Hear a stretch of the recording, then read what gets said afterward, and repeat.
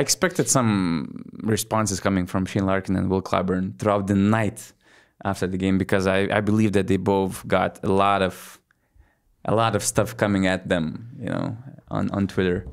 Even my actual tweet was also quoted a few times by Turkish basketball fans, but of course there were these comments were coming all over the place, and especially Fenerbahce fans took this opportunity. The best tweet of the night was by Savaş, who is I think in our BN Plus community. Yeah.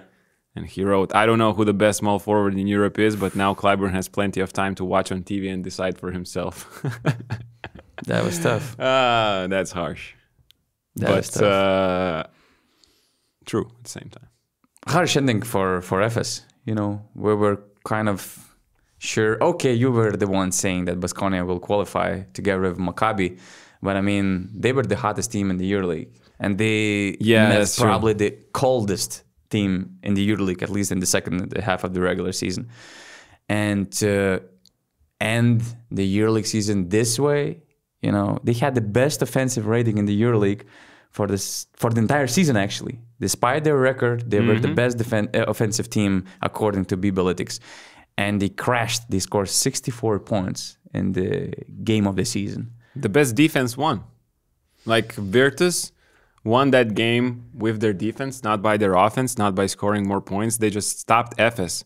I mean, to score 20 points in the last 18 and a half minutes, in the third and fourth quarter, and everybody was just playing their ass off on defense from Virtus. Payola, everyone in the first half. Abudu Abbas. I can barely remember Will Clyburn and his three-pointer being blocked by anybody, because he has a high release, he has a nice size. It's really tough to block his shot.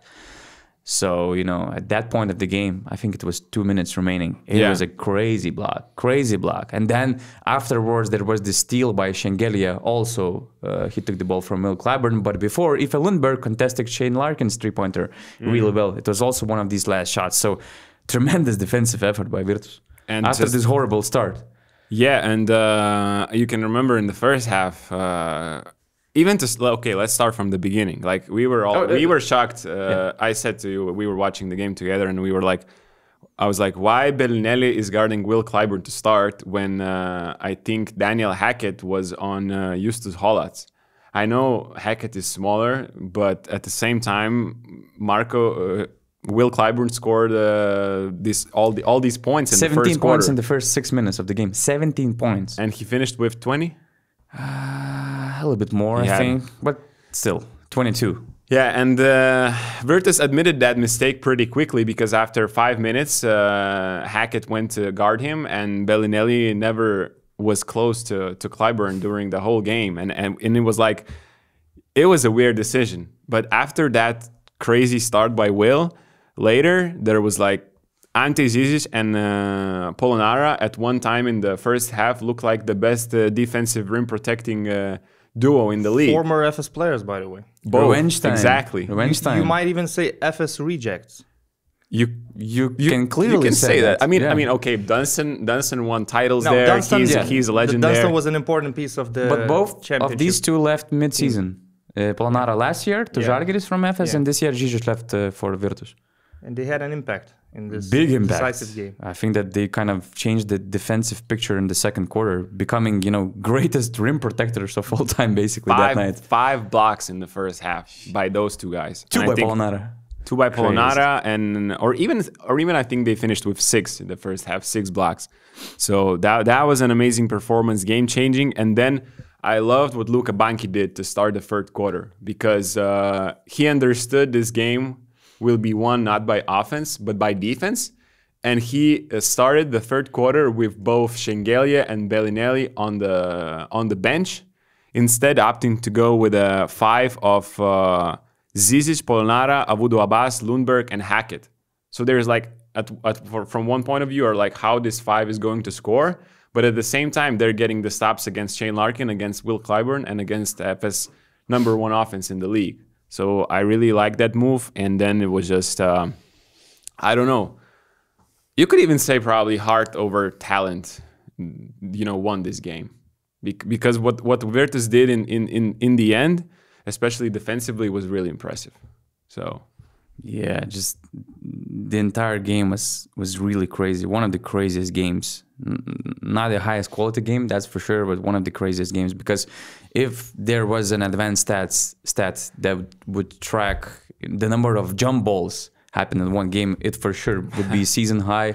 If there would be some advanced stats tracking how much time on the floor players spent throughout the game, it for sure would be the season high. So hell of the game, hell of an upset. Spent more in that 4 overtime game in Madrid. Okay, that would also make the Efes case. was but involved in it as well. But it's overtime, so Yeah, it changed the picture. But it was a hell of the game. Aoife Lundberg, clutch player of the year.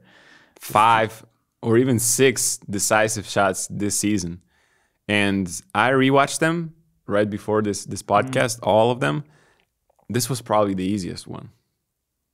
From the defensive, like Because Larkin didn't get his hands Larkin up. didn't get any contest on that, and all the other shots, like he made. This was the third step back to the left that he made in decisive moments this season. There was one against Jan Vesely. There was one against I think Alen Smailagic, and this was the hardest one because on I think against Vesely, after the step back, he even had to pump fake and then only shoot. Here, he just stepped back, a lot of space, he knocked down the shot, but wow, I think like we could all agree he's the clutchest player of the year. But I know Cody Miller-McIntyre could have a case, but 5 or even 6 shots like this season is just ridiculous in 35 games. And it's crazy because it's not like he had a good season in general. I mean, maybe an okay season, but even if you look at the numbers, at the averages, you can't say that he was performing at his highest level.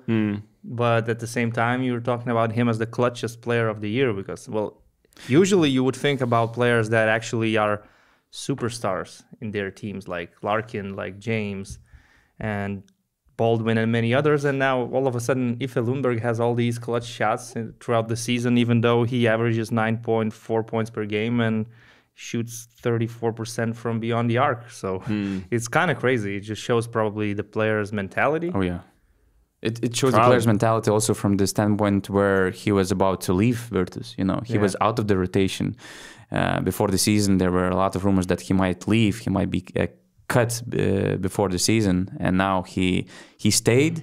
He earned his minutes. He found his role, and he's deciding games for one of the biggest Cinderellas of the season. Yeah. And the Cinderella story continues. Well, was it him that wrote on Twitter the way everybody understood it? He's staying in Virtus. That he wrote, "We need a nanny in Bologna." Yeah. That's a crazy turnaround. That was a crazy tweet. In the middle of September, you don't know if you're staying. You write this tweet, I think, after the Luka Banki takes over. Yeah, I think probably a few days after. I think that played a huge part as well. Could be. I'm not sure. Yeah. But it's just a crazy turnaround that you are not 2 weeks before the EuroLeague season. You're not sure if you're going to play for this team. And then 8 months later, you have 6 decisive shots for this team, and you... surprisingly, because everybody thought Efes is going to win at home, you take them to that last playing game. Amazing. It's just funny how these teams finished in the play-in going through 2 absolutely completely different paths. Like Virtus Bologna being the 2nd seed after first part of the season, then struggling in the second part, as much as falling down to the 10th seed, losing the last game of the season to Baskonia, losing the home court advantage in the play-in. Because after the first part of the season, we had a case for Luka Banki as coach of the year and Virtus as a team that could compete not only for the playoffs, but actually for a home court advantage. Then they ended up being the 10th seed. And when we're talking about Efes, we're talking about a team that basically played a final every week in EuroLeague for the last month. And they went all the way. They worked really hard. They beat Fenerbahce away from home. They got these very important wins. They got that blowout win versus Vesda in the last game. And all of a sudden, they're in the 9th seed. They actually had a home court for this game. So it's crazy to me that Virtus actually won it because they seemed like a team out of gas for the last couple of months. in my eyes. Yeah. I actually thought that this is it for them. Everybody did. And I'm thinking it right now still, because I do believe that in Buesa Arena, Baskonia, with Moneke or without Moneke, should overcome Virtus. But still, they are in a position to make it to the playoffs and have a series with Real Madrid. So to me, it's kind of crazy. Efes, it feels like a wasted opportunity. At the same time, I think this is the moment where we can accept that Tomislav Mijatovic won't be the head coach for the next season, and they will probably be looking for those big names in the market. Yeah, basketball is. This is why basketball is beautiful, because Virtus were 3-10, I think, in the last games of the EuroLeague before coming into this, and FS were 8-2, and all of a sudden you get this team that won only 3 times after the new year, winning a away game that was completely not logical, against every logic. Yeah, it's against all odds. They were, I would say, big underdogs. So some might say that, okay, these teams are evenly matched. I would say that they were huge underdogs coming into this game. So as you see, this is the URBONUS podcast, guys. If Augustas Šiliauskas, Rytis Vyšniauskas, Donatas Urbonas, we're here to share our play-in reactions. We're going to share our predictions for the last play-in game. But on top of that, we're here also to pick our EuroLeague regular season awards. It's going to be few intense weeks for the URBONUS crew, because we're about to do the podcast basically after every big game, such as the play-in games. We're going to do the podcast on weekend, and also we're going to do the podcast after every round of the EuroLeague playoffs. It's in case something crazy happens, like last year it happened with Real Madrid and Partizan. We might be recording the podcast basically every single day, and it's a great timing to join B and Plus community, because we're going to have BasketNews crew members in all 8 EuroLeague playoff destinations. We're going to share a lot of behind the scenes on our Discord channel, closed basketball community, which is open only for B and Plus members. So join us on basketnews.com/plus to get this, and also a lot of other extra features, such as URBONUS Q&A episodes, Augustas breakdowns. Also, we have new show Give Me Control, which I believe will be really relevant throughout the playoff journey. If you remember, last year we had some crazy officiating experiences during the playoffs, and now we have a former top-level EuroLeague European basketball referee, and also referee coach Todd Warnick, who is giving us analysis of some of the biggest calls, some of the important moments that might be decided by the officials. So we're also going to record these shows probably after every game, unless we're gonna have a perfect officiating. Let's hope for that. So a lot of stuff coming out on Basket News. Join BN Plus community on basketnews.com/plus. We already discussed the biggest game of the play-in so far. Not much to say about Maccabi and Baskonia, so I would just go with your predictions for the decisive play-in game. You already mentioned you're picking Baskonia. I'm picking Baskonia, although Chima Moneke got hurt yesterday, and I'm not sure if he's going to play, but one way or another, I think they will win in Buesa. They actually beat Virtus away in a very important last regular season game, and I do believe they will have a much better night. Honestly, to me, it seemed like Baskonia gave up like in the middle of the second quarter, realizing that they will have a chance at home against FS or Virtus, and probably it's impossible to catch Maccabi being down 20. And Maccabi, you can just see how the game started with Lorenzo Brown hitting a couple of threes, feeling good about himself, that this was probably his best performance of the season. You have Baldwin and Brown combining for 55. And my general take about the game was just that Baskonia is just too small, like too small in every position. Yep, that's true. They were killed on the court with Maccabi's aggressiveness, the way they were going for offensive rebounds, and in general, just too small. When Maccabi saw a target like Marcus Howard or Chris Chioza, they attack them, they get to their spots. They easily create those mid-range shots that are very comfortable for Wade or for Lorenzo Brown, and also fast break opportunities. I mean, they just seem like a team that doesn't really belong in a play-in.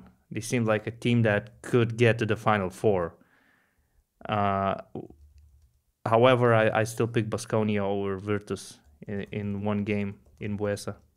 You said Maccabi were too big. And I wanted to say one shout out to Antonius Cleveland. We haven't been talking much about him, I think. Yeah. But yesterday he had the task of guarding Marcus Howard. And apart from that one three-pointer The from very first moment, probably, when Marcus Howard showed up on the court, right? Not the first shot, because he took the first shot after like 2 seconds after stepping on the not court. the very first shot, And he missed that. But the baseline out of bounds play, where Marcus got a three-pointer in the corner, that was his only made basket in the first half, I think. And he shot 1 of 8, and a big reason was Antonius Cleveland and his defense.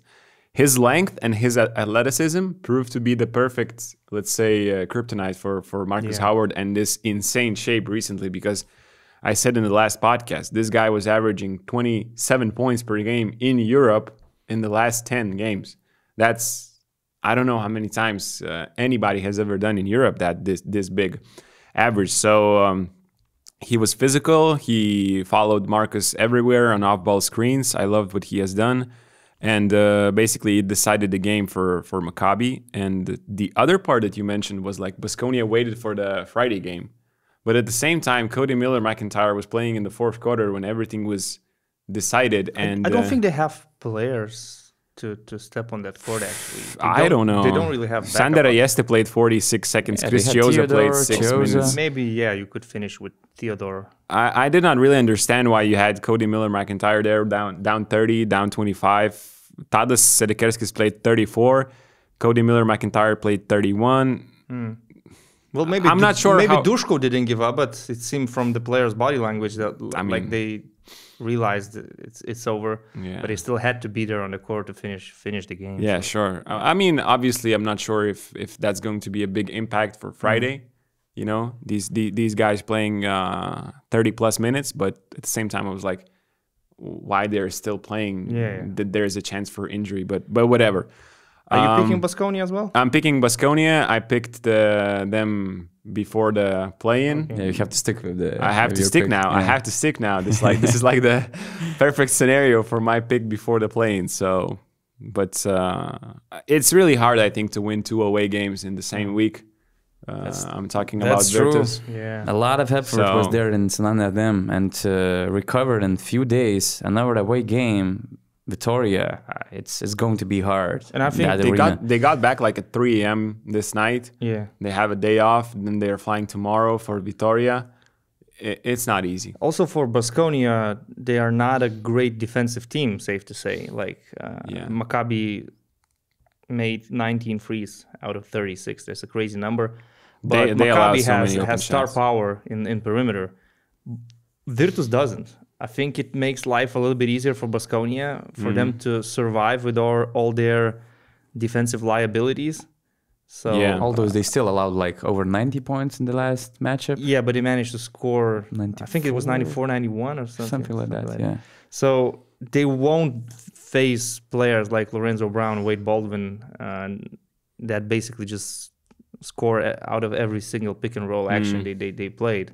It will be a different ball game, and at home, when they catch the rhythm, Marcus Howard, even against a very good defense, if he gets hot, you can't really stop him. So you definitely cannot put Marco Bellinelli and Marcus Howard. It should be a bounce back game for Baskonia in my eyes. There are 2 different Baskonias, one that is playing at home and one that is playing away. Exactly. And I'm believing in that Baskonia that plays at home way more than the Baskonia that plays away. It's like for sure 2 different teams. Hey, but it's not such at the same time difference. They're 10-7 at home and 8-9 away, including this one. Okay, not excluding this one, but still, it's okay. But it's just not a big difference in my eyes. I think it's just the feeling you have about them, and maybe some of the games. They also count the games they played in the beginning of the season before Dushko arrived. Like that was also a different Baskonia home games as well. So I agree with Augis. At home they are different, and I think the crowd will be up for it definitely. But Baskonia needs him at the play. It's going to be I super think hard if not he's not playing. From the It first doesn't look reactions, good. Yeah, and from it doesn't look good. picture that we had yesterday, I think he's not Doesn't playing, and that's bad. Oh, They it need means bodies. like 38 minutes of Tadas. Okay, he can do that. Yeah. He can do that in 3 days easily. He can play 70 minutes in 3 days. Yeah, I had another question actually for you. You didn't share your prediction. I will go with Virtus just because, to make it more interesting. To have a variety of Yeah, opinions. because right now I feel like it's 50-50, but I like Virtus momentum. I think that they will carry on this confidence that they got in Istanbul, and I just don't like the way Baskonia lost to Maccabi, like giving away the game so early. I didn't like the way they started it. So I think that at this moment Virtus just deserves it more, but it's up to Baskonia to show up and to show a different face. Regarding Maccabi, I mean, it's hard to take something important from this huge win by Maccabi. It was a blowout game, but to me, what was huge was Lorenzo Brown's start of the game, confidence and shot making. He showed in the first minutes of the game. He scored 21 points, I think, in the first half. The last time he had 20 was at Christmas time. And I had this feeling that Lorenzo Brown is not the same as he was last season. It was a difficult, inconsistent season for him. But I thought that if he brings this momentum to the playoffs, man, it's not going to be easy for Panathinaikos. Because just in general, I love what Maccabi is doing this season, being one of the most consistent teams in the EuroLeague, playing away all the time. I think that's huge. It's a little bit underrated, the way they managed to stay on top. And as you mentioned, they shouldn't be in the play-in. They're top 6 caliber team. Just because of the competitiveness in this tournament, they had to play this single play-in game, but they proved that they do not belong here.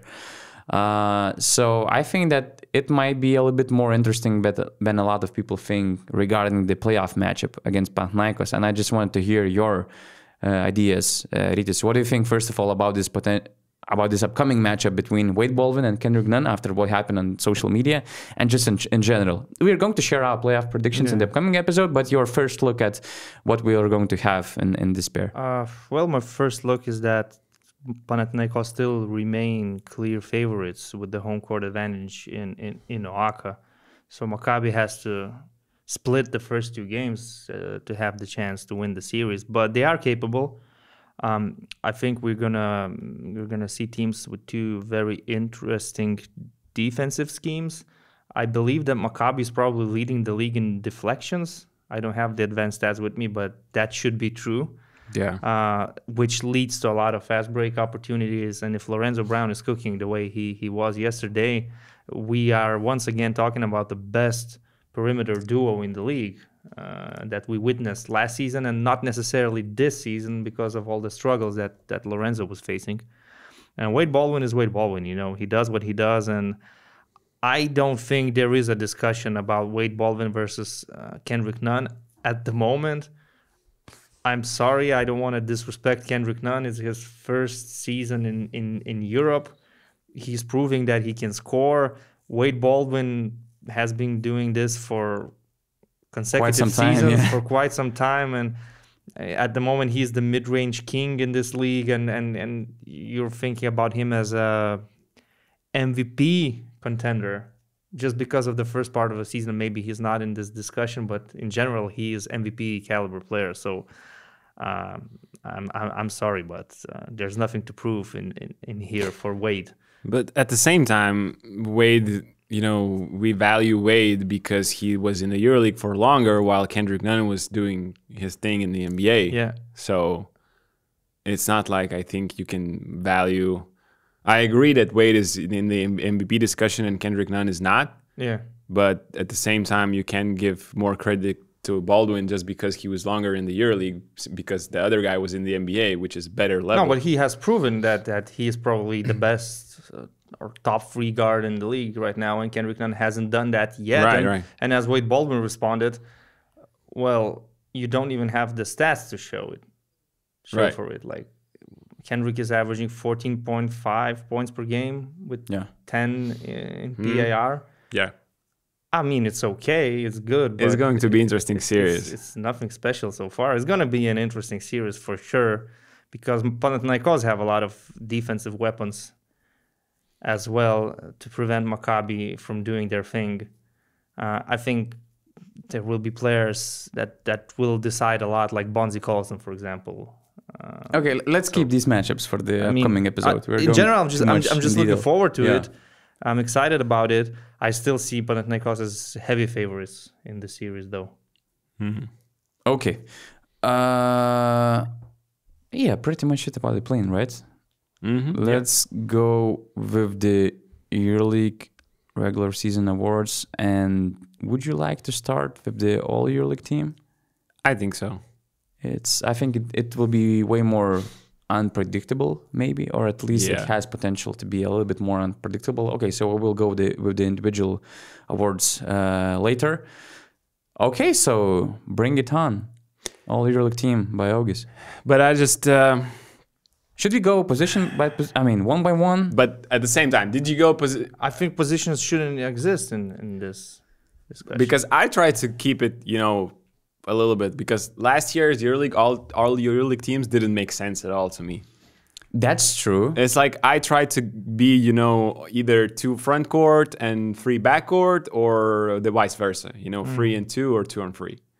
I tried to stick to this idea until this year, actually, because when I saw what they did with the all EuroLeague teams last year, I mean, if EuroLeague is not trying to keep it like as standard as it could be, I mean, why we should pretend that we're trying to NBA doesn't have continue positions something. for all NBA. You can have an all NBA team consisting of 5 guards, for example.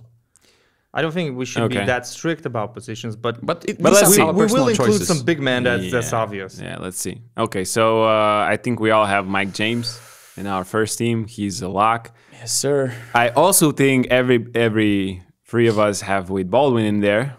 Yes, sir. And I also think we all have Matthias Lazor in there. For sure. Yep. And then this is where I think it gets tricky. Because I valued... first team is like you have to be good on both sides of the court. You have to have good stats. Your team has to be winning. Your team has to be winning, and you have to have great, possibly really good net rating, which means that team is doing really good with you on the court, and probably best if it's doing way better when you are not on the court. So yeah. So I had Facundo Campazzo in the first team. Same. I have him too. You all have? That's going You to be a can't very have the boring first team podcast. without the player from the best team in the league. Okay, and I know his numbers dropped a little bit, but it's just because they clinched the first seed. Yeah, but talking about his numbers, like they were the first seed, and just remember how Real Madrid were in the last regular season. Yeah, they were not as dominant, and now with Campazzo, it changed the whole picture. Like in the first half of the season, they looked like they don't belong in this league. They looked level above anybody else. And he's the best player. They have the best net rating with him on the court. They are 19 points better with him when he's with him than without him on the court. That's huge. And we all see what happens when he is not out there. Like the second unit is not close to the level to the lineup that Madrid has when Campazzo plays. So I really think he deserves it. But my fifth pick... I will just add, because we should actually go probably player by player with these picks, although we kind of agree that we basically have all the same all-EuroLeague team, but let's give arguments why we put them in the first team. And just in Campazzo's case, I also have a couple of extra arguments. First of all, he's 5th in points created through scoring and assisting in the league. He's averaging almost 19 points created through scoring and assisting. And as I mentioned, he made Real Madrid undeniable number 1 team in the EuroLeague compared to the last year. And he brought Madrid 4 extra wins, which is 12% growth in winning, and which is the second highest growth in winning this season and the second best after Panathinaikos, after this incredible turnaround. And what is 4 wins, you may ask? It might sound not as huge, but if you put 4 wins for Partizan, which didn't make the playoffs. Now they would be in the top 6. So in this EuroLeague, 4 wins is huge, and that's the impact that Campazzo made. All-around performance. I mean, I also had some doubts, but I feel confident putting him in the first team. Okay. So these are my arguments. I couldn't imagine the first team without, like I said, a player from the number 1 From seed, Real Madrid. from Real Madrid. That was so dominant. Talking about the other guys, what's really impressive, and it's a pity to leave out Shane Larkin. I would like to have him in the first team, but just because of his team underperforming, I'm probably gonna put him in the second team. But it's impressive that he played all games this season, all 35 games. I didn't miss a single one. And the same goes about Mike James. Didn't miss a single game. In the past, well, he had some situations, let's say, where he was suspended or injured and he was missing some games in the regular season. Now he played all 34, started all 34, played an average of 31 minutes. But he has been super consistent, so he has to be here. Matthias Lazor didn't start every game, but again, didn't miss a single game. All 34 he played, and he was consistent, and he was the best center in the regular season. So if you want a big man in your 5, he has to be here. My extra arguments about Mike James: he creates EuroLeague high 30 points per game, scoring and assisting, which is 37% of total Monaco points. He is the second best scorer in the league on, I would say, efficient shooting, 48% from 2 and 38 from 3. Yeah. Given, I'm saying that it's efficient shooting, given how contested his shots are, how much of defensive attention he's getting on a daily basis, and how hard for him it is to score and to average those 19 points per game. He's second in total contested field goals made, first in ISO shots made. His team produced top 6 offensive rating in the league, and his team also got the 3rd seed, which is also Monaco's all-time high so far. 23 wins, that's really impressive. In a different season, it might get you the 1st seed. Exactly. And Wade Baldwin, well, the second part of the season, the way he's been playing, insanely good. 20 points per game, 4.8 assists, only 2.2 turnovers, great percentages, 47% overall, 41% from 3 on 3.8 attempts. Just putting Maccabi on their back, on his back, because Lorenzo was struggling, so they were more dependent on Wade. And I think last year we kind of thought that it was more Lorenzo Brown's team, Maccabi. Okay, we all recognize it as the best duo in the EuroLeague, but I think that Lorenzo Brown was that number 1 guy in this Formula 1 team. I think it was subjective. It was like everybody had their own opinion, because probably they were so even, because Lorenzo had a really great first part, and then Wade also had a super great second part, and you were like, okay, so whose team is it? This season, there is no question. No. He had a tough start. He had to miss games because of an injury in the beginning. But when he got his rhythm, it's not like it matters. He became unplayable a lot, I think, to those guys. And when he's focused, when he doesn't get those technicals, doesn't get involved in all these arguments with the refs, he is unplayable. And that's definitely all EuroLeague first team material, even though it hurts to leave out Shane Larkin. Yeah, actually, I had Shane Larkin in my first team before last night, and I thought that making the playoffs is huge in my selection. It's my individual choice, but I thought that you cannot be on the first team if you didn't make the playoffs. So I switched him to the second team. So the last spot in this, just a few arguments about Matthias Lazort. What I liked about his advanced stats as well. We kind of mentioned everything what he does on the court. So he is also the best in advanced stats, and he's first in total points created from off-screen assists. That's a very interesting stat to me, and he won the first place by a big margin, although Tavares was close, but all the other guys, they're like 70 points below. First in screen assists, and first in fouls drawn, and of course one of the most efficient bigs, probably the most efficient big in the league. And number 5 spot that I had, or at least now we're having this discussion, I had a lot of doubts about it, starting from the positions, starting from the players that I should include. And I just thought it was my last minute change, also mainly based on Shane Larkin's situation. And I thought that I shouldn't overthink. I'm just bringing Jan Vesely to my All-EuroLeague team. I mean, I think that he's the main reason why Barca is the top 4 team in the EuroLeague. I think he's the main reason why Barca is the top 5 defensive team in the EuroLeague this year. He is just amazing all-around player, amazing defensively.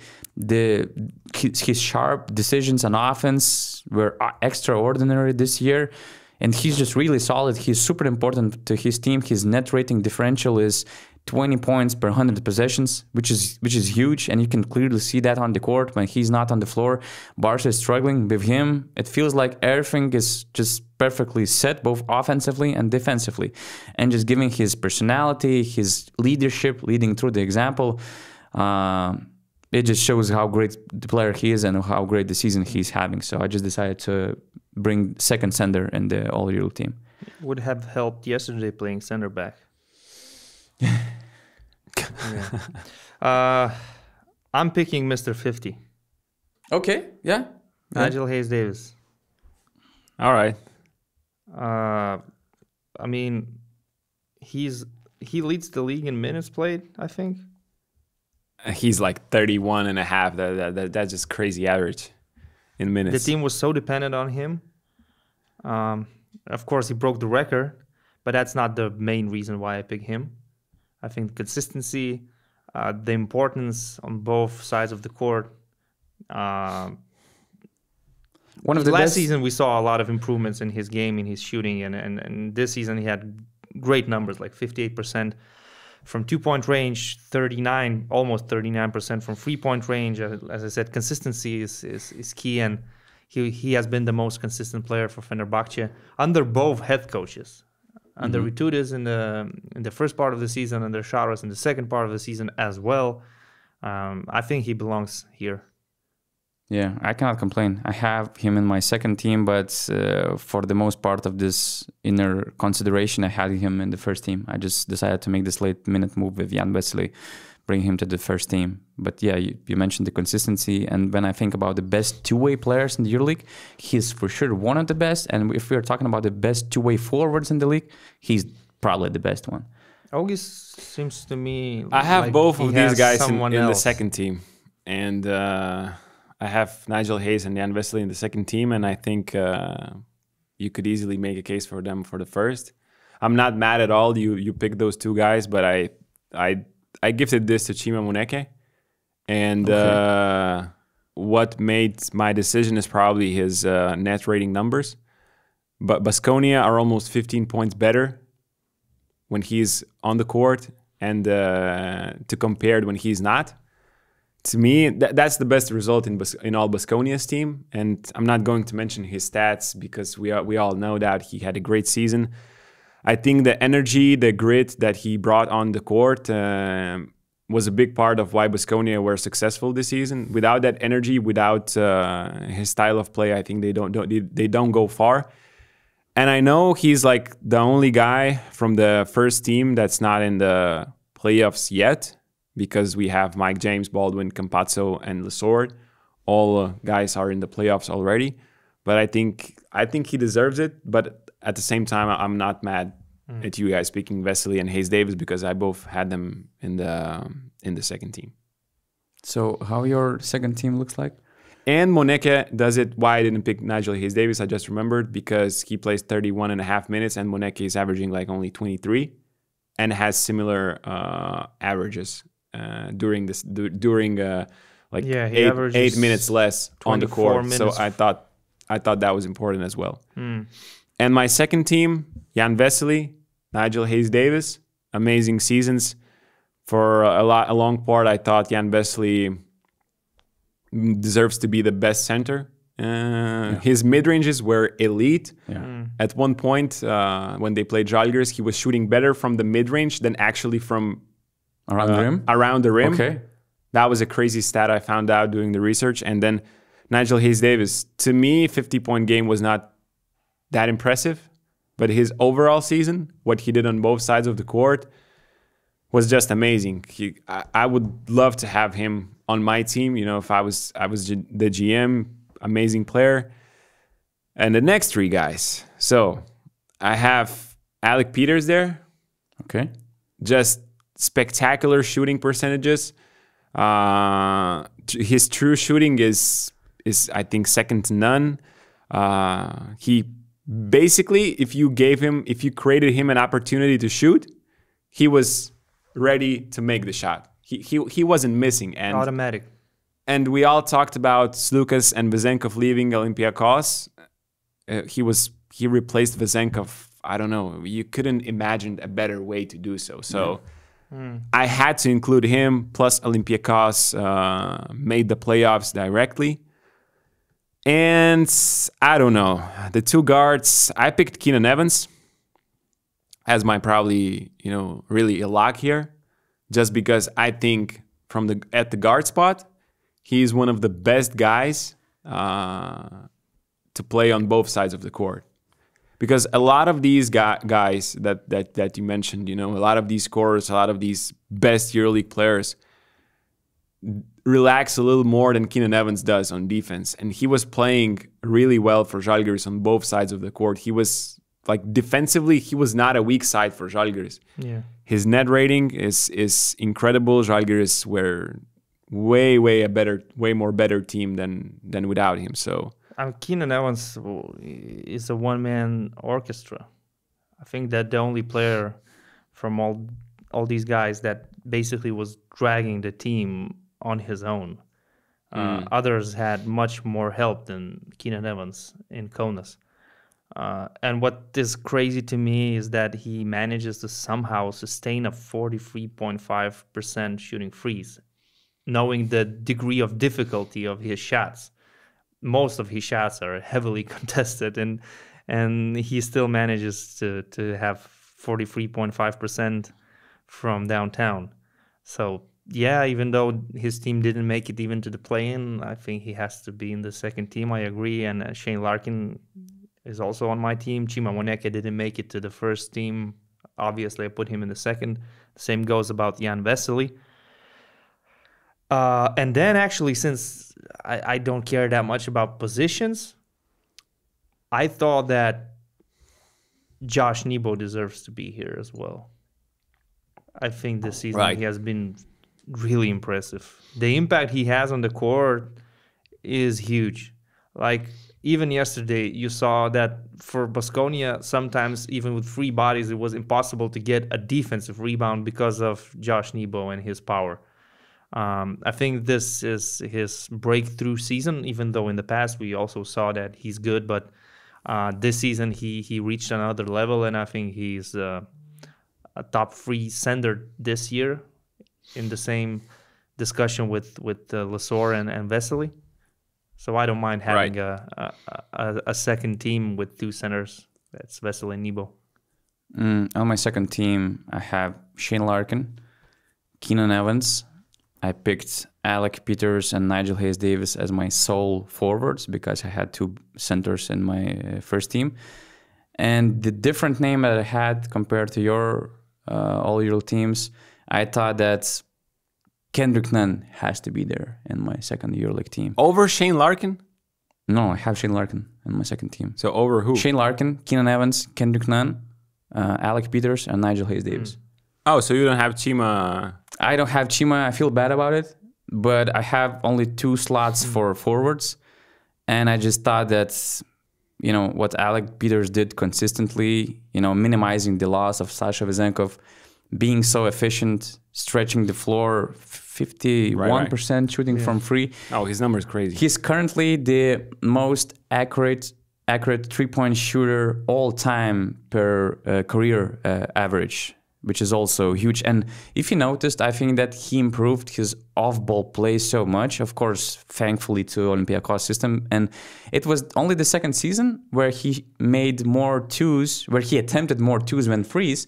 But the difference with the first one, that this year it was a big margin. So it just shows that he was more utilized as an off-ball player as well, from cuts, from different situations, rather than just a stretch 4 option. So he stepped up his game.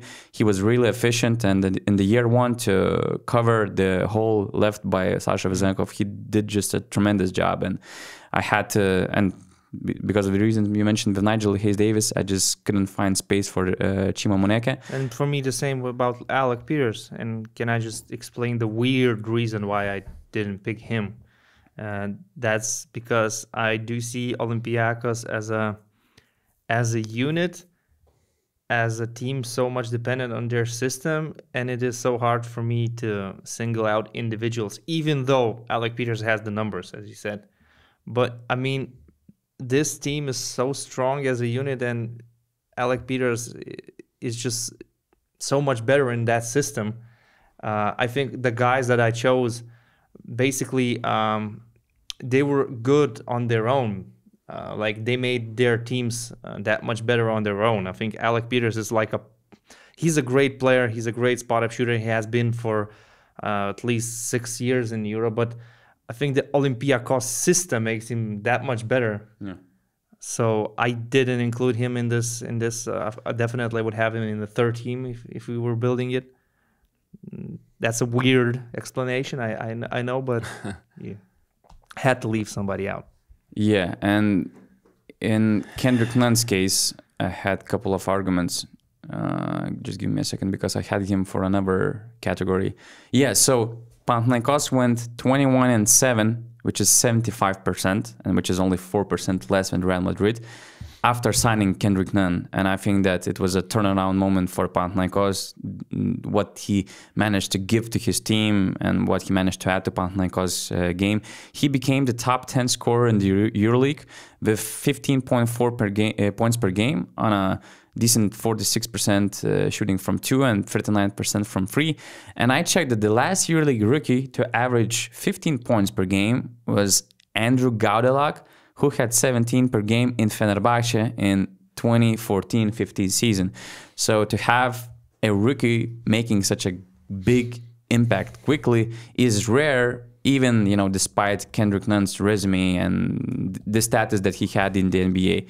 And he also was a top 4 scorer in the EuroLeague at the second part of the season. And again, he was a big reason why Panathinaikos managed to clinch the second seed. So these were my arguments for Kendrick Nunn. Okay, you convinced me. I'm taking off Shane Larkin off the second team. Oh, really? Kendrick Nunn. Wow. You're taking off Shane Larkin. Wow. You convinced me, Donatas. Wow. Why not Keenan? Keenan has way better net rating. Okay. Efes are 10 points better when Shane Larkin is on the bench. I know that's not how you think, because if he's not totally there, they're not the better team, of course. But at the same time, I don't know. One team improved heavily with Keenan Evans on the court by the numbers. The other did not. And the numbers they have, the absolute numbers, the averages, are really similar. So, okay. And as I said, one plays extremely good defense.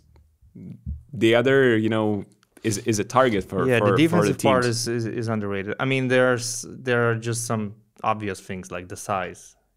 Exactly. Shane Larkin is smaller, Keenan Evans is bigger, and that helps. Shane is quicker, but that size in the EuroLeague, and I think it's often overlooked. So, and we often talk, oh, he averages this points, oh, he's the main guy, the main engine. I understand that, but one guy is not a target defensively, the other is, and that's also important. That's not a knock. That's just how other teams play you, because you are undersized, and it's not something you can change. True. The only thing that I have to add about the net rating that this stat is a bit tricky, because it also tells a lot about your second unit. And when you look at Žalgiris' second unit, the difference between Keenan Evans and others is just too big to cover. In Shane Larkin's case, probably Rodrigo Bobois was coming off the bench with Elijah Bryant. I cannot recall who was, the main point guard of that team coming off the bench, but maybe also it kind of had a big impact on Keenan Evans' numbers, and as well as some other players that have a good net rating. Okay, if you look at the net rating difference, that's what you're saying. But if you look at just personal individual net rating, Shane Larkin had a negative 1.5. When he was on the court, Efes were losing by 1.5 points, and that's normal because they lost more games. A lot of games. He spent a lot of time on the court. Yeah, it's normal. Keenan Evans plus 5.4. Even though Žalgiris lost more games than they won also. I'm not going to argue with the stats, although it didn't convince me to include Kendrick Nunn in the second team. And it's funny that in this discussion, we didn't even mention the Alfonso Ford Trophy winner. Oh, yeah. Because Marcus Howard is the top scorer of the regular season. Yeah, but... And his team might be in the playoffs. I know all the reasons why. I know. I just wanted to say that we have a lot to choose from, considering that the top scorer of the league is not even in the discussion. I feel bad for leaving out like Siobhan Shields. Amazing season, but he's penalized for Milano underperforming. I left out Josh Nebo, and I was thinking I left out Alec Peters. I think I was choosing between him and Josh, and I feel bad about even Tornike Shengelia. He was huge of this Virtus success. Exactly, and you know, Mario has only a great stats in limited time. Tavares even lower stats than usual, but you know his impact you cannot measure that. Mustafa Fall, amazing season, passing the ball, doing everything for Olympiacos. So Shengelia probably wasn't our first team mid-season awards when his team was the second seed. Could be the case. Yeah, but then Virtus dropped, and his game also dropped. His game, he also, of course, had missed injuries, some games because of injuries. But I actually had him in this conversation between forwards, Alec Peters, Chima Moneke, and Tornike Shengelia. I was picking Alec Peters over these two guys, but so he was really close, both as Chima. Having a third EuroLeague team would help a lot, actually. Yeah. It would make our job way easier. Yeah. Although with 18 teams participating, I don't think we need 3 teams. Yeah. These awards are meant to be for people to discuss who's being left out, who deserves more respect. And if you make 3 teams, then basically you're not leaving out any. I mean, you're leaving out some talented, good players, but all of the greats will be there.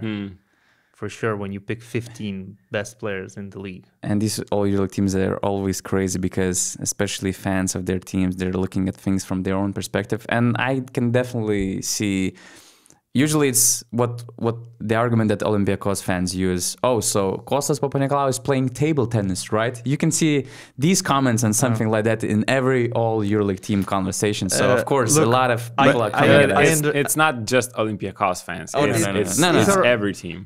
Most fan bases, and I understand it because, like, we watch the league, we watch every team, but if you watch the EuroLeague in the way that you follow one single team and you see 34 games of Žalgiris, and then you see all the other teams, only those 2 times when Žalgiris play them. Well, of course, you will have much stronger opinions and arguments for Žalgiris players than the rest.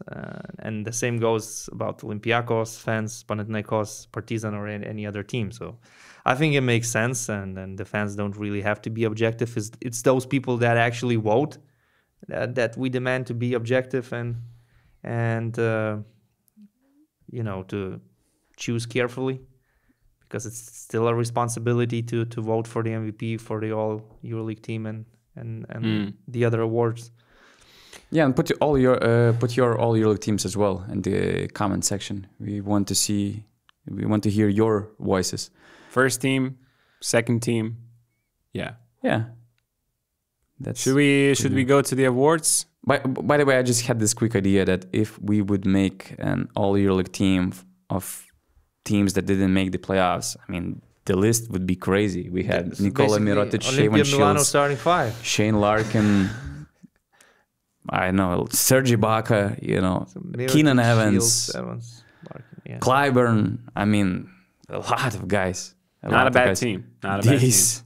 In any other year, they could all easily make the first EuroLeague team.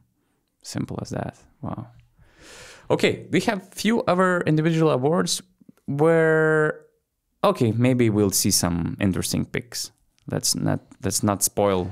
Definitely not in the MVP conversation. Oh yeah.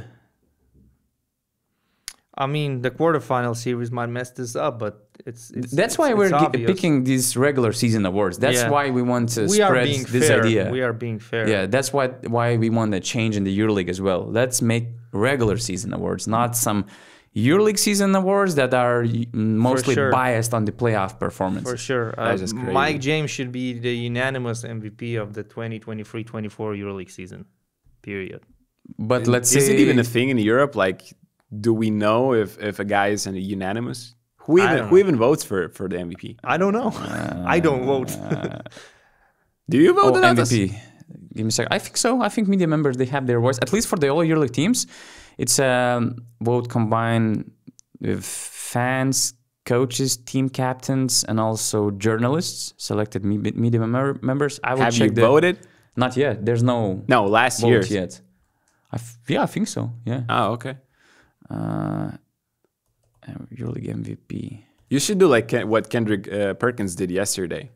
Like he announced his teams on Twitter, and Milwaukee fans said, "Here, Giannis is not a unanimous first-team All-NBA, although he had the first season in NBA history with 30-plus points on 60% field goal shooting," and they were really mad on Kendrick Perkins. So if you would publicly announce those, I'm doing it right now, basically. He's doing it. But you are voting probably after the quarterfinals, so that might change your opinion. I'm going to quote like based on my current picks that I have, to be honest. All right. I'm not going to wait for the quarterfinals. Put it out on Twitter, because there's a way bigger reach there than you saying publicly on this podcast. No, I need reach on the podcast. On the podcast. I want to make this podcast more popular. I'm still checking. How the vote is proceed. Let's just go to the MVP, Mike James. Easy. Do we even need to talk about this? No, I don't think so. When was the last time there was no basically conversation about the MVP? Rytis, you're the historian in this podcast. I don't think I'm a historian. Yes, you are. Out of us three, you are. I maybe have the best memory. I think last season was pretty clear about Vezenkov. I agree. Okay. The moment Olympiacos made it to the Final Four, I don't think there was a question about Vezenkov. Right. I think Micic MVP season was also pretty obvious. But was it that season when Mirotic was basically a front runner all the time before the playoffs happened? But after the quarter, okay, so maybe it wasn't that obvious. Yeah, so I would say that it was quite open race. Yeah, it was an open race. But last season Vezenkov, it was pretty clear. We had Vesely in 2019, Luka Doncic 2018. Sergio Llull in 2017? Yeah, he had a great season. I don't remember who were the other players considered for the MVP, but as far as I remember, he was a pretty clear MVP that year. That was Sergio Llull before the ACL injury. Yeah, and just for the record, the MVP is picked by fans, media, team captains, and head coaches. The same as the all EuroLeague teams. So top 3 MVP candidates, because we all know who's number one. Top 3? I have to include Wade Baldwin. Wade Baldwin. Who else? Baldwin, Mike James, and Lasor? He might have a case. Or Campasso. I'm between Lasor, Campasso. Yeah, so we decided it's Mike James and Wade Baldwin. You're thinking way too much, and that tells me more than enough. Yeah. But what happens if none of these guys win their playoff series? What happens if Fenerbahce use like box-and-one defense all series long and they make it to the Final Four, and Mike James average 8 points per game on 32% of shooting, and Wade Baldwin has crazy series and they advance to the Final Four over Panathinaikos? I think it's going to mess up everything. As long as Monaco makes it to the Final Four, you have to vote Mike James as the MVP, even if he, let's say, underperforms in the series. But what if Monaco loses? That was my question. Well, if they lose, then I still have Mike James as the MVP, because to me it's a regular season award. But I know that the concept is different, so probably the award will go to someone who's in the Final Four, and it could be Lasor or Campasso. I just hope EuroLeague don't mess this up. I don't know why we need to talk about the quarterfinals. I mean, this is the right time right now to vote for the regular season MVP, and that's it. Coach of the Year. I thought more about, after your question, And to me, it's Ergin Ataman for sure. Okay, I managed to convince you, right? No, I just, because that question was, I wasn't prepared for it and I didn't do any research. Yeah. And while I was thinking in the last podcast, I was like, yeah, it's probably Ergin Ataman because who else is there? I was choosing between him and Chus Mateo. But at the same time, he got Campazzo in the summer and Ergin Ataman had a completely new team and managed to make this team play at such a high level. So quick. Yeah, I have to. Yeah, he got the roster perfectly. He then got Kendrick Nunn, but it's not given that if you have good players and look at FS or Milano, your team will play good. So I think that's a huge merit goes to him and his coaching staff, and he deserves the Coach of the Year. Probably so. Again, if Maccabi wins the series, Katash is the Coach of the season. But you just said look at the regular season. I'm saying how and he this definitely thing has works. His case. I'm just saying how this thing actually works. To me, again, it's a regular season award, so definitely it should go to Ergin Ataman. Chus Mateo won the regular season by a fine margin, but to me it's between Ataman and Sasha Obradovic, and I think Sasha had his team playing very consistent basketball for second year in a row. They were the 4th seed last year, 3rd seed this year, and it deserves a lot of credit. But Panathinaikos is a team built from scratch, and I know we expected them to be in the playoffs. We expected them to be good, but we probably didn't expect them to be number 2. For sure. Yeah. So Ataman should be the Coach of the Year. Yeah, I presented my arguments in the last podcast. No need to repeat myself. Rookie of the Year. Kendrick Nunn? We stay with Panathinaikos. Yeah, I think. Yeah. I think absolutely. To me, it was Cody Miller-McIntyre before Kendrick Nunn happened. Miller-McIntyre has a really strong case here. Because to me, he's real rookie. He never played in the EuroLeague. He never played on a high-level team. And there were a lot of doubts about his ability to adjust, to adapt. He was thinking about retiring before this offseason, before signing with Baskonia.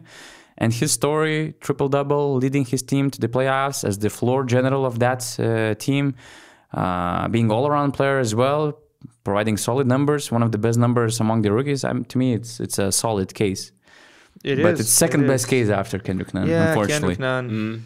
And he played a lot of games. He played 28 games. It's not like he joined after the new year or something like that. He played almost full regular season. I mean, I know that first 3 games for him was like a warm-up, but in the end, he was the guy for Panathinaikos. And now I'm thinking that in the summer when they signed all the players, it didn't look like they need an extra guard. But knowing how Luka Vildosa was underperforming, you're thinking that without Kendrick Nunn, they wouldn't be the second seed. It would be impossible. He unlocked the full potential of that team. His scoring ability, of course, everybody got their chemistry rising as the season progressed. That's also true. Everybody got comfortable with each other. But without him, that team is not second seed. I don't not think even we're near. even talking home court advantage. I'm not sure about that. No, for sure not. So what Cody Miller-McIntyre did this season is super impressive, but just Kendrick Nunn is a better player and the best rookie, I think, this season. And this turning out to be Panathinaikos Awards. After all the hate Panathinaikos took in this podcast, right now it's Panathinaikos Finally, Awards. we woke up. In Panathinaikos fans' eyes, finally we woke up. Look at Rita's face. Look at Rita's face. He's stunned by I had a phone call with Yiannopoulos, and did you took your paracetamol this morning? You know, I took my Red Bull for sure. Because you knew what is about to happen. And should we go to the Defensive Player of the Year award, where? Okay, you can follow. I know where you're going with this. I know where you're going with this. Could you have Ritas as your defensive player? John Brown III. Oh my God, the Monaco. Okay.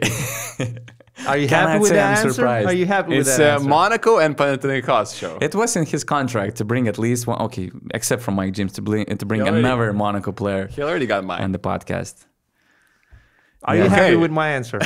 I'm not. I had him in my top 3 or 4. There are a few names that probably we also had on our ballot. Him, Thomas Walkup. Who do you Jeremy have Grant. defensive player? I actually decided to make it.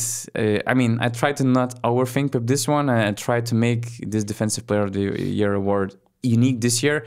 I want to give this co-Defensive Player of the Year award for Eddie Tavares and Vincent Poirier for their collective efforts protecting the rim.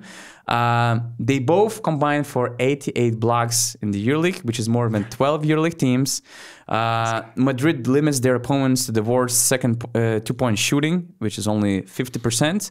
They have the second best defensive rating. They're first in blocks per game. They're first in defensive rebounds, first in worst three-point shooting percentage allowed. And I think a lot of comes from having these big guys for entire 40 minutes per game, which is a cheat in my eyes.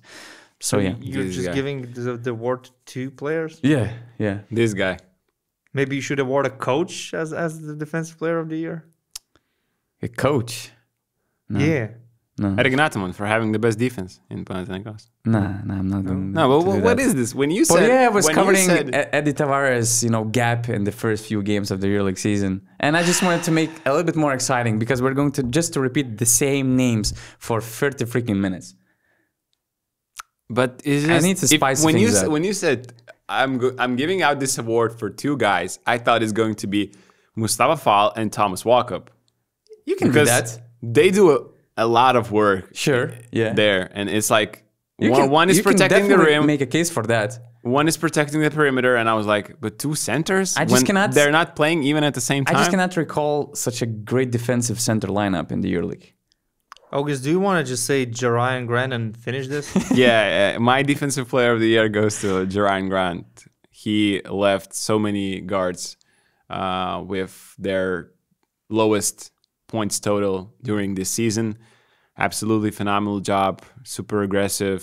And Panathinaikos had one of the top 3 defenses in the league for the whole regular season. So I just thought he deserves it.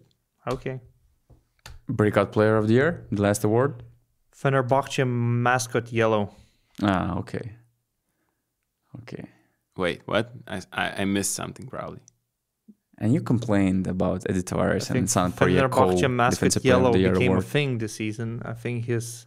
He made a breakout in the mascot game, right? His fan base exploded on Twitter. I think he has What did I like miss, bro? 500K followers or something like that. What were the highlights of the mascot? I remember him taking the scare shit off the way Šarūnas he greeted Jasikevičius. Šaras, the way he actually was involved in a conflict when there was some sort of a argument between players. I don't remember who Fenerbahce was playing, and he was the one just like pushing everyone. Yeah, right. That was the first time I think he put his name on the map. Any this important shot, game winner, big three-pointer, you see him. Anytime the team celebrates, you see him. He takes all the spotlight. I think he is the best mascot in the EuroLeague right now. I think he's the Rocky of EuroLeague. Rocky being, of course, the Denver Nuggets mascot, the highest paid mascot in the NBA. I think he had a breakthrough season. A year ago, we didn't even What about that know guy, who right? that bird is, and now that bird is everywhere. I'm I think looking. we didn't know think who all- that bird On is. BasketNews Instagram, when Fenerbahce was on a winning streak, they were a hot team. You had a photo with the winning streak numbers, and in the middle, it wasn't Nigel Hayes Davis. It was that bird. Okay. I think it is his breakthrough year. I'm looking at all the tricks he did this season, and there was like scaring Šarūnas Jasikevičius. that's huge. Trying to push away Yusufa Fall when he was angry at the referee. Like that's an opposing team player. And he was playing mind games with refs. And here he was like Marko Gudurić is doing the warm up, and he's like trying to imitate what Marko Gudurić is doing during the warm up, stretching his calves. Wow. Yeah. Okay. Now I have to reconsider my award, but From my the pick, players, but I will go from with the Chimo players Moneke. pool, I'm also going with Chimo Moneke. But He was also on the headlines. He got all the well-deserved spotlight. Amazing rise from the 4-point per game player, from a misused player, from a player who was close to play and sign in Eurocup or BCL just to enjoy basketball again, he joined this Baskonia team. And to be honest, I was a bit skeptical at first because I really love I still love Matt Costello a lot. And I thought that, okay, Chima and his minutes might clash a little bit. Is it a good idea? Because Costello is a really great player. And despite the challenge, he found his role, he earned his minutes, he made the case for the All-EuroLeague teams, top 15 in scoring, top 5 in rebounds, top 12 in steals, top 25 in block. He's all over the place in the EuroLeague and top 1 in YouTube. Top 1 in YouTube for sure. So amazing year for Chima Moneka, and I hope that the injury won't be that serious. I would love to see him playing the last playing game and making a difference. Probably it won't happen, but it's Chima. You never know. I have nothing to add. I have the same pick. And yeah, he never basically was even a role player in the EuroLeague before. Like last season with Monaco, he was barely playing. Yeah. And when he was playing, he was not doing much because he was never seeing the ball.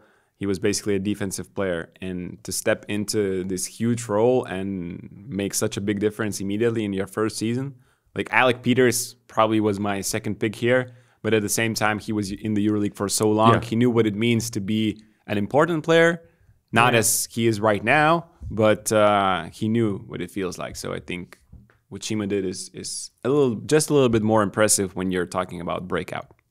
The Bird only has 47K followers. I thought it was much more. I didn't know him. I did not. Actually, I don't know if it's quite disrespectful, to be honest. I don't know if it's a he or a she, but let's call it a bird at the moment. Yellow. You didn't know about Yellow? We're going to make a social media, clip for sure, just to help Yellow increase the number of followers.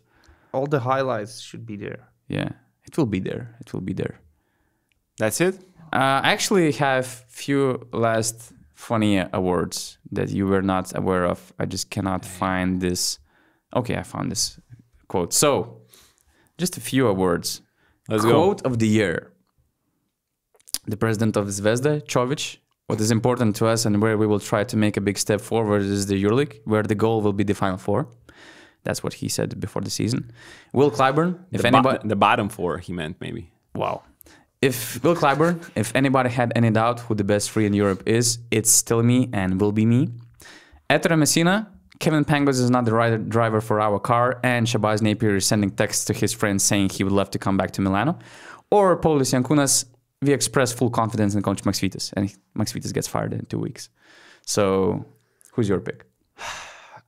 It has to be Zvezda, man. And that's an elite list, I would say. That's a crazy good list you made. Was my favorite. That was my favorite quote. I think in Lithuania, for at least a month, there was this joke that it's still a joke. I have full after confidence 4 months. in you. I have full confidence in you. Hey, it's still a joke. It hasn't ended, I think. Or the one where I don't comment any rumors. That's from the same press conference. Yeah, the press conference in general was great.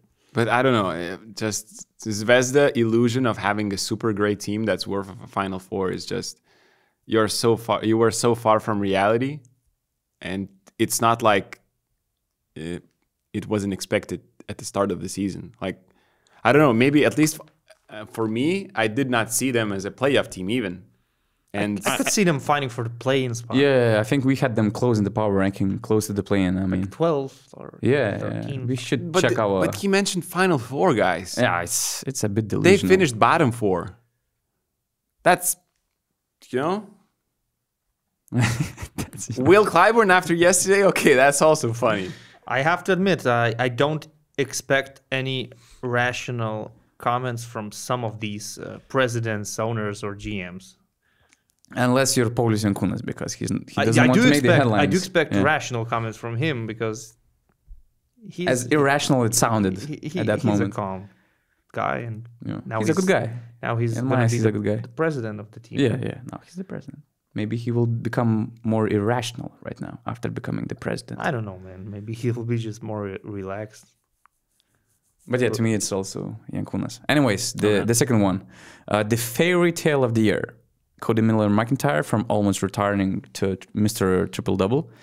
Nigel Hayes-Davis from 4-point average 2 years ago in Barca to 50-point record, or Ife Lundberg from Exedor in Bologna to hiring a nanny in Bologna and becoming a clutch player of the year? I think the fairy tale of the season was Gianmarco Pozzecco trying to shake up things in Villarbon. I have Pozzecco for a last award, actually. I have to go with Cody Miller. Like going from retiring to getting a triple-double in EuroLeague is it's solid. It's solid. a great case to me. That's the real fairy tale, because Nigel Hayes was in the EuroLeague, Ife was in the EuroLeague, and this guy wasn't known by many people, and now he's doing triple-doubles. I'm voting for Biruta's right-handed floaters. Okay. You're quite taking a fairy the tale. other answer Yes. and include Yeah. your own. Yes. Okay. That's a good choice. That's Biruta's right-handed floaters. Donatas, who do you have? We don't care. Alternative of the year. We're running out of time. Alternative of the year. Alternative in coaching with Gianmarco Pozzecco jumping on Asvel players, getting ejected every second game and calling his players best in the world.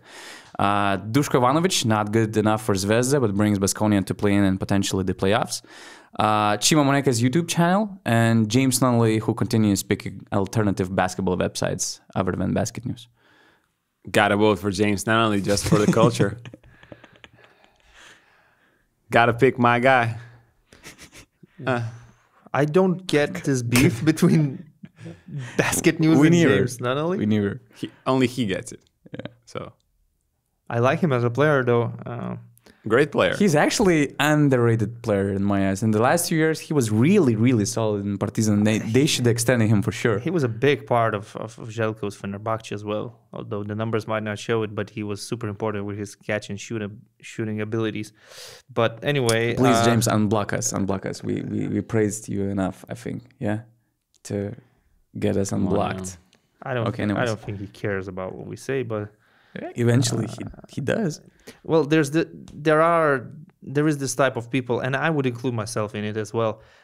You have a bigger chance to get a reaction from me if you say something negative about me rather than saying something positive about me. So That's how it works. And I will definitely today's respond to a negative comment on Twitter, but it's not a given that I would respond to a positive comment.